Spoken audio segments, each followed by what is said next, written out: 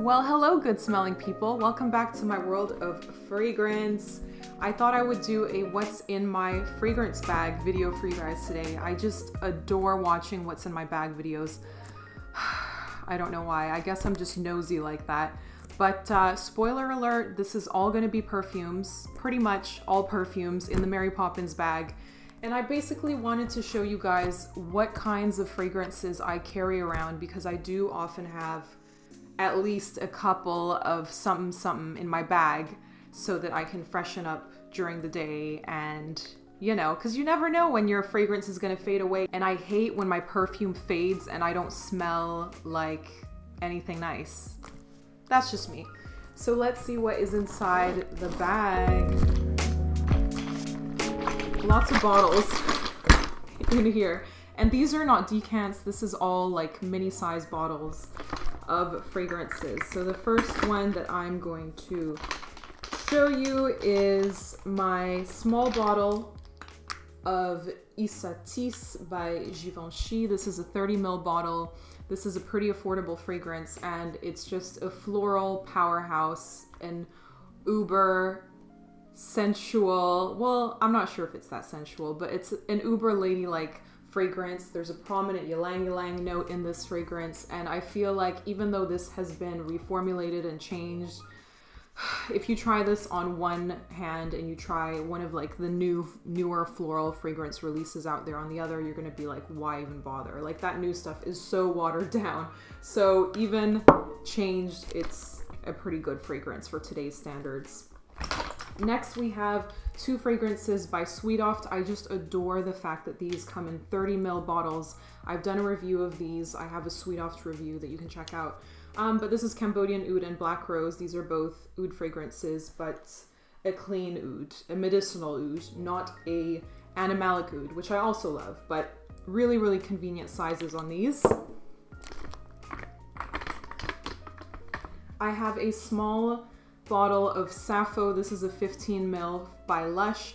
I just really like the style of Lush perfumes actually. Now that I've gotten more into them, this came in a set with some other perfumes and it's just so smart of Lush. Like they had this whole collection where you could get these small 15 ml bottles. Sappho is one of those, it's like an ode to the glamorous 50s, 60s style fragrances. Like it kind of reminds me of Chanel No. 5, but more rough around the edges, the way Lush perfumes are. It just adds this quirky bohemian vibe to an otherwise very posh smelling fragrance. And I love to have this in my bag for evenings because then I just smell glammy, you know, glammed up with this one. I have a small bottle from Schwarzlose, a Berlin brand that I really love. They have some cool fragrances. Some of them are amongst like my favorite fragrances. This one is Captive No. 1. It's a very peppery iris. So I just love my pepper and fragrances. I love my spices, and this is one that I like. I have a small 30 ml of Terre d'Hermès Eau Intense Vétiver. This is a flanker of the original Terre d'Hermès, of course. And I just love that this comes as a small 30 ml and it came with a big 200 ml refill bottle. So I just refill this, you know, and then always have a small bottle. I wish all perfumes came like this because honestly, it would save me a lot of money. A lot of the 30 ml bottles are just pricey, like per mil, you know? So price-wise, 100 ml is always better, but yes, this was a good option. What else do I have in here? I have two small Serge Lutens travel cases. So this one is Feminité du Bois, which is a woody fragrance that lies between masculine and feminine. And it's just the inspiration to so many woody fragrances that followed. So this is an absolute classic.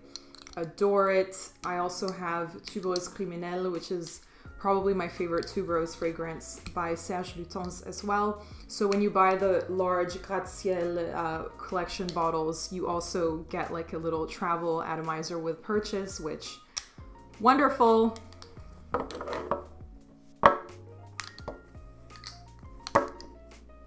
Then I have a candle. I have a little candle by Clive Christian. This came in a set of 3, and I actually like carrying like a little mini candle or something that I can use to make my space more homey when I'm traveling, when I used to travel. So this is a top note candle. It comes with middle notes, base notes, and basically you can create the entire fragrance composition, but the top notes are citrusy and lovely, and this would really liven up any space that you're in. I mean, come on, look.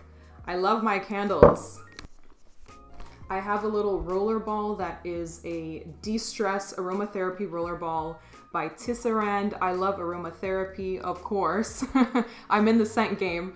So this I could just rub onto my pulse points and rub together and be like, you know, and all of the stress of the day just tumbles off, falls off, and I'm renewed basically. So it's probably more mental than anything, but it works. I have a 30 ml bottle of Berlin by Gallivant. I think these only come in 30 ml bottles. I have pretty much all of the Gallivant fragrances, and this one is really nice, fresh, semi-sweet, citrusy. It's called Berlin. Did I just say that or what? It's Berlin by Gallivant, and I just adore the way that they are. I like stacking them on top of each other. I've done that on my Instagram. And yeah, not much to not like about Gallivant. I feel like they're quite, you know, they have their own style, but they're also not offensive. So I think most people would like that brand. What else? I also have a few oils by Kuumba made. I've mentioned this brand before, I think. I just love them. I discovered them when I was in New York City, a young girl doing an internship, trying to smell good on a budget, and I found these in Whole Foods. So they're natural and they're fragrance oils, and I use them till this day. Now I find them on eBay because I live in the UK, and this is the Tunisian amber one. If I want to add a nice warmness to a scent, I will wear this underneath it. I have the Egyptian musk one. This is one of my favorites. It's a clean musk scent, so if I want to add that nice white musk edge to a fragrance, I'll use these. I'll also wear these on their own, you know. And I have a Tunisian myrrhe, so this smells like, it smells more like, well, it's like a cold myrrhe, frankincense-y type of scent. And I just adore these. I think they're really good value for money, and I can always apply these whenever, wherever. Next, I have another oldie but goodie. This is LouLou by Cacharel. I mean, this bottle's iconic, isn't it? This is another really good, affordable fragrance. In my opinion, I find this to be complex with multiple layers. There's a little bit of incense in the base. This is predominantly a warm floral fragrance. And this has changed as well. It's been reformulated and all of that. It is an older perfume, but I still adore it. And my son has gotten a hold of this one, so the lid actually comes off, which defeats the whole purpose of being able to put it in your bag and go. But I still will keep it and use it. And yeah, I like that one. Next, we have a couple of colognes, Eau de Cologne. So I have a pet peeve when people call everything cologne, like it's not correct. And Eau de Cologne is a cologne.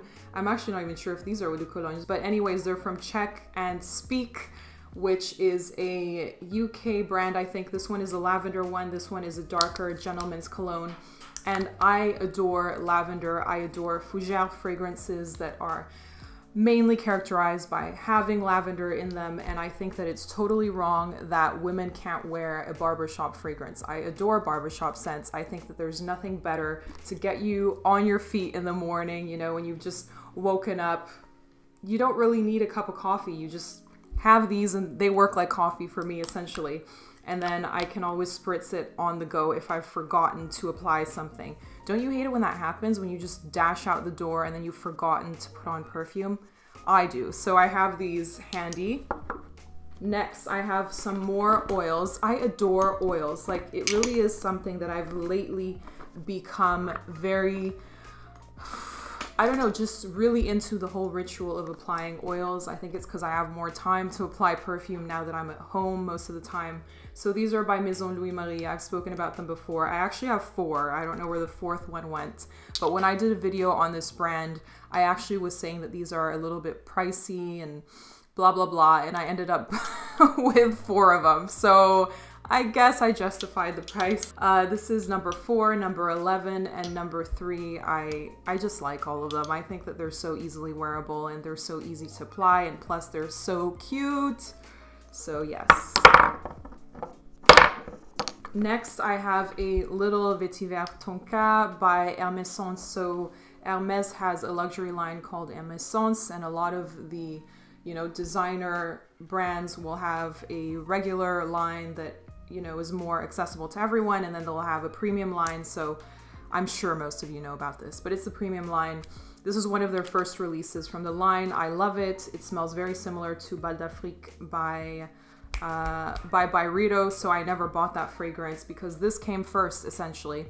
And at the time I couldn't afford like a big bottle of this. They're quite pricey, so I had the option of getting 4 little mini ones in a set, so I went for that. And you could actually mix and match the fragrances that you choose from the line. I don't know if Hermès still does this, but it was really handy. So this is like the last bit that I have left. I'm pretty much saving it because I want to have it for reference. I have a little itty bitty bottle of Z14, I think it is. This is a gentle mini cologne style fragrance as well. I think actually I ordered it by accident, like it was supposed to be a bigger bottle and this showed up, but I don't mind, I think it's cute.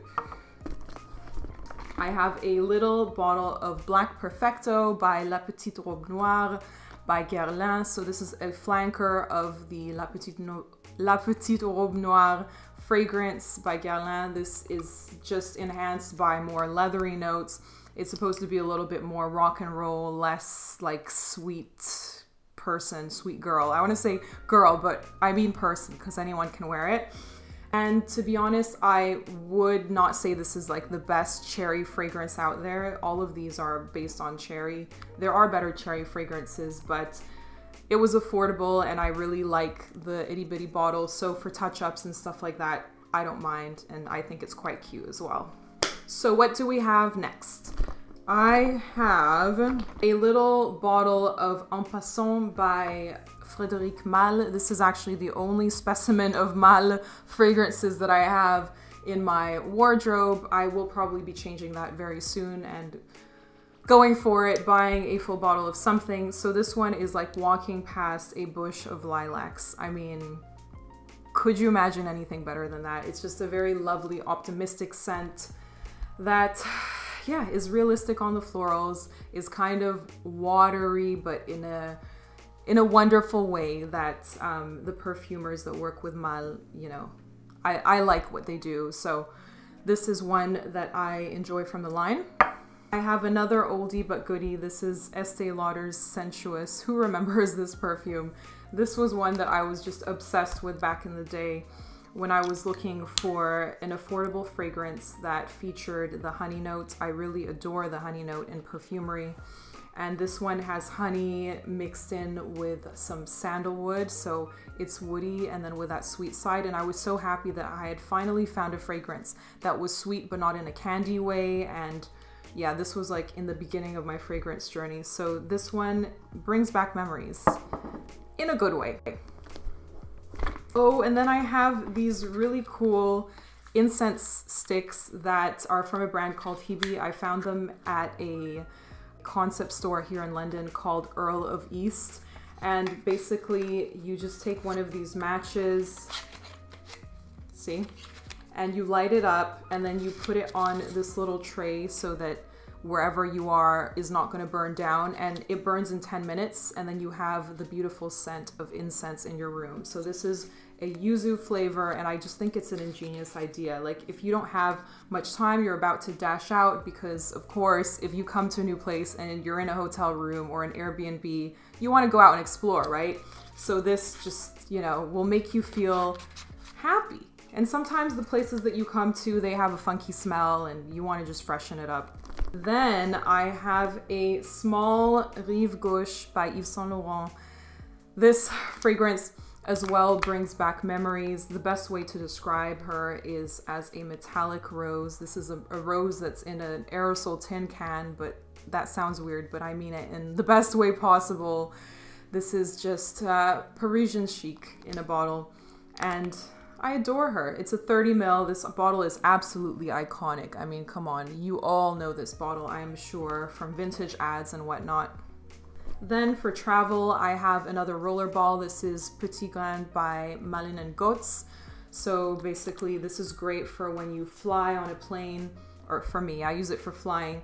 The scent of Petit Grain just is uplifting and clean, and it does the trick if you're in an environment that feels kind of icky to put this on. And it's also inoffensive to others if I apply it via rollerball. You never spray on perfume on a plane.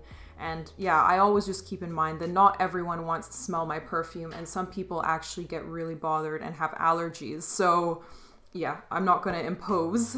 Then we're kind of coming to the end, I think. I have a few oils where these are attar oils, but actually these are more Western style. So there's an Oud Bliss and there is an Imperial Glaze. This is like a musky, clean scent. This is a more oud, woody, ambery, also sweet scent. And these are from Imperial Musk. There are a lot of cool brands that do these. I just think they're genius as well to have in your purse and to use, and they are some of the most long-lasting fragrances because, of course, this is a lot of fragrance oil inside them, so very highly concentrated, and I really need to get more attars. So leave me any recommendations of brands that do amazing attars and I will look into it. Then I have another fresh fragrance. This is by Stories by Eliza Grace, number 2. This is a green leafy scent that is uplifting. I also have the body lotion that comes with this, which I really like in the mornings to use. I shower in the morning and in the evening, or not in one day, either in the morning or in the evening. And this is nice for those mornings, just really sharp. Love it. I have a tiny little bottle of Eau de Merveille by Hermès. This is a fragrance that one of my really good friends wears. So I would never be able to wear this as a scent of my own just because I associate it to her. I otherwise think that this is such a great signature scent because it has a certain je ne sais quoi about it. And whenever I wear or dab, you know, I got this as a gift with purchase when I bought something from Hermès, then I can think about my sweet friend. So that's a wonderful thing about scent.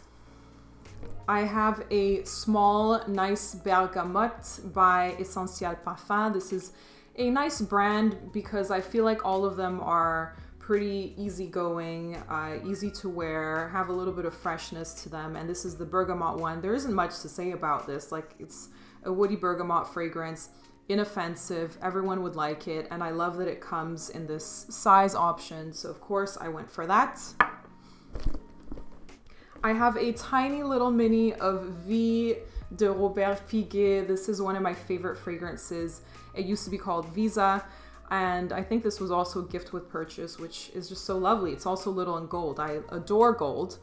And yeah, what can I say? This is another glamorous, this is a peachy scent that is sweet yet grown up, and I just adore this one. Then lastly, but not least, we have another oldie but goodie, Stella by Stella McCartney. Wow, this is so tight. This is a 30 ml of good old Stella. This is a fragrance that I smell all around me on all sorts of people, and I still don't mind. I still adore it.